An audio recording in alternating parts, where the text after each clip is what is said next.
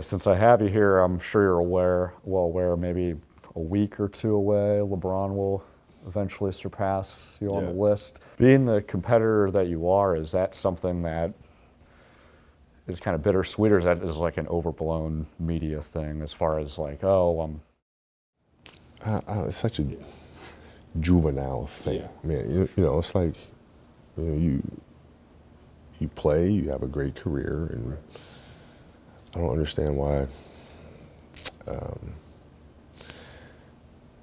I don't know if people want that or want to have this kind of contentious thing where it's, you know, you don't want records to be broken or people to surpass.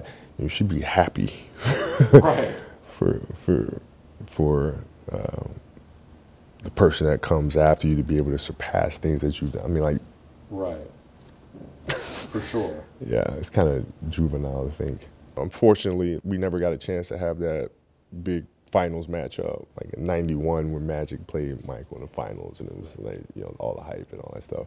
We never got a chance to have that, but I will say, you know, one of the biggest pleasures that I had was playing together in the Olympics in our 2 years. That was a lot of fun as a competitor and also as a teammate. So like when you're practicing, you know, you're competing against each other day in and day out. That was a lot of fun. And then being teammates together was a lot of fun. I'm enjoying our matchups. They've been great.